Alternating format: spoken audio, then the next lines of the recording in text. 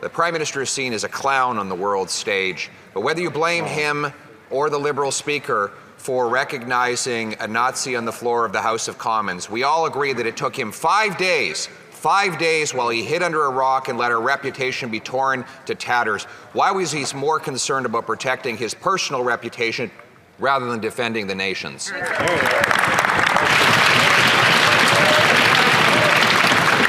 Honourable Leader en Chambre du Gouvernement. Thank you, Mr. Speaker. Every member of Parliament actually recognized that it was the Speaker's responsibility. That's why they called upon him to resign, and that's why he did resign. Thank you, Mr. Speaker. Thank you. Merci. Thank you. Merci. Thank you. Thank you.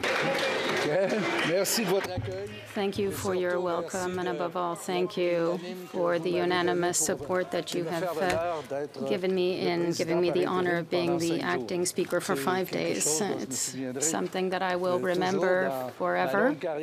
In my long 39-year career, I have had the longest career as an MP, but the shortest as a Speaker. So now we will continue with the Thursday statement. I have the opposition House Leader. You have the floor. Thank you very much. I'm used to calling you Mr. Dean, but today I will call you Mr. Speaker. Thank you for recognizing it's been a difficult few days, but hope while your tenure won't be long, I hope it is smooth. And as such, I'll make my intervention today as simple as possible for the chair occupant. I'm sure you'll do a great job over the next few days, but I'm not sure a 5-year tenure will qualify you for a portrait in the hallway, but I'll leave that for you to negotiate with the clerks.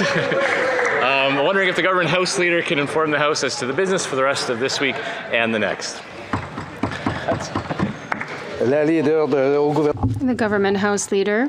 Thank you, Mr. Speaker, and I would like to congratulate you on this appointment, even if it's temporary. And I'd also like to thank you on the government's behalf for accepting this role to ensure the transition to the next Speaker of the House. Thank you very much for that. As the Dean of the House, thank you for taking this position.